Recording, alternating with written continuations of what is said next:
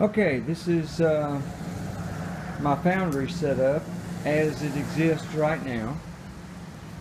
What I have here is a 3.5 gallon galvanized bucket with some homemade refractory. The refractory is basically just plaster of Paris and sand. And into the side of the bucket at an angle, I have a piece of 1-inch black iron pipe, and back here, toward the back of the piece of black iron pipe, I have a connector, and I just have some plastic tubing going to a propane tank. This propane tank has a regulator, a high pressure propane regulator that I bought at Menards, local home goods store, and it will go up to 20 psi. I'm sure I never get anywhere even near that. I don't have a gauge on it though, so I can't really say.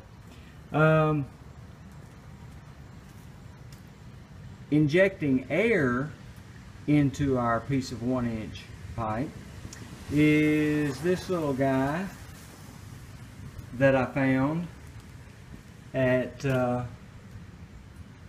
a secondhand store here in town. And what it's for is it's just a little blower that you use to blow up air mattresses and things. Works out perfect for this. So I'm using a stainless steel canister as my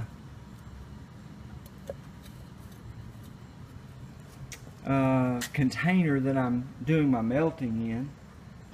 And it's normally you would use some sort of a graphite crucible or something like that. I tried a steel crucible, and it didn't last very long, and I lost all my aluminum into the bottom of my foundry.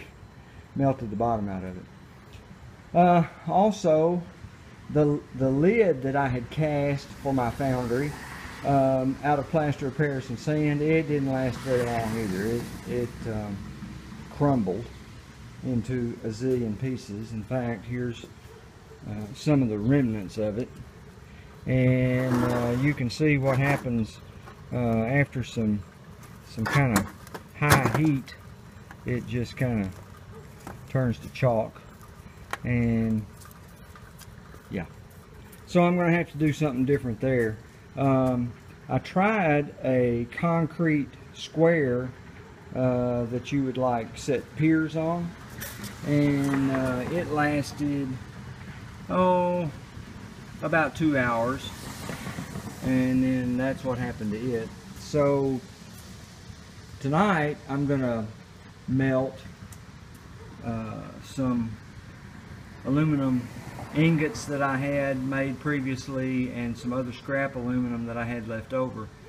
I'm gonna melt that, and I have a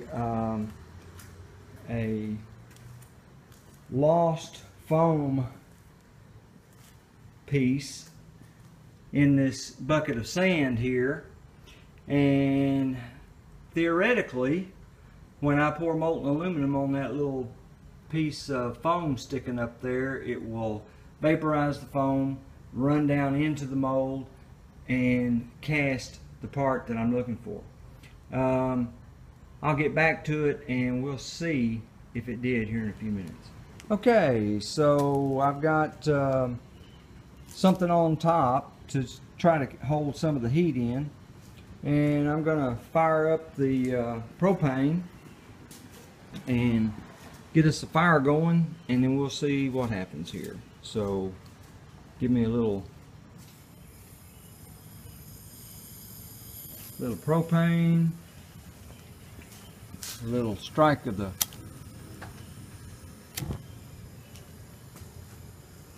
flint there. So now we got some fire going, and I'll crank the propane up a little more.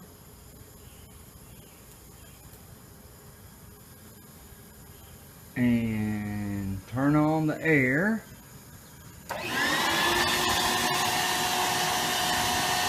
I can turn the propane down.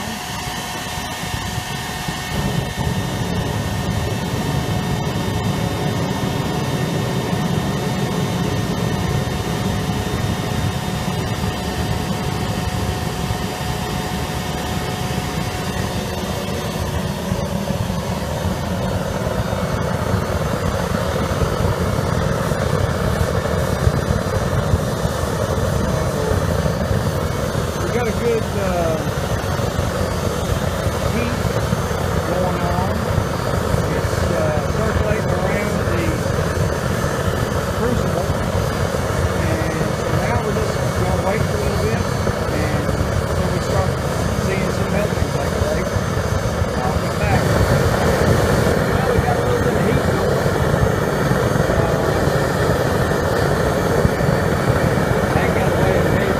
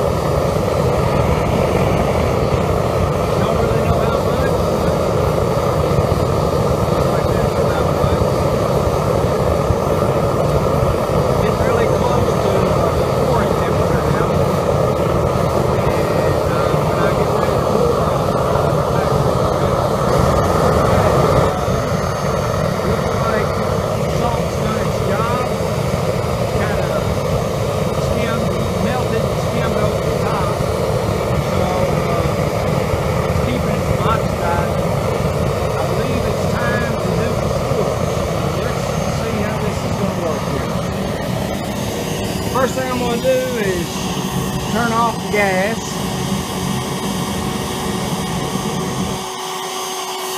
Alright, gas is off. Air's off.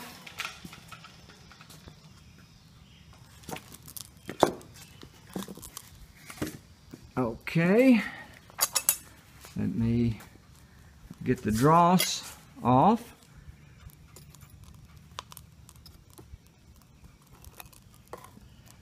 And I want to do it pretty quick before it cools down too much. I think most of that is just salt. Okay. Looks pretty good.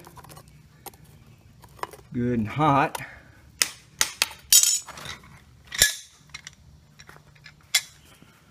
So here we go. We're going to see if this will work.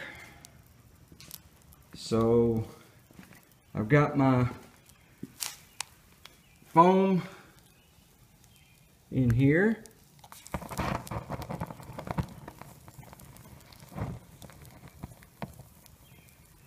Well, it went somewhere.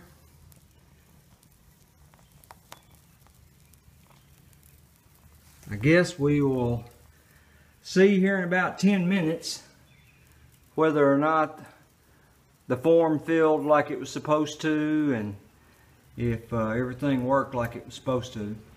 It's going to take a while. That's quite a bit of aluminum to cool down, and plus as the aluminum cools it's going to shrink some, and we got to let that happen. And I'll be back in 10-15 minutes and let you see the result. Well, it's been about 15-20 minutes, I guess. Well, I don't guess it hurt. We'll go ahead and see what we got. Pour the thing out here. Ooh, still smoking. Hey, hey, hey. Looks like we might have actually gotten some. Cool. I guess I need to quench it in a little bit of water, but hey, it looks surprisingly like the mold I made, which is pretty cool. Well, let me clean it up a little bit and we'll see what it turned out like. Okay, there's the finished product, and that was the oven going off. Another cake ready.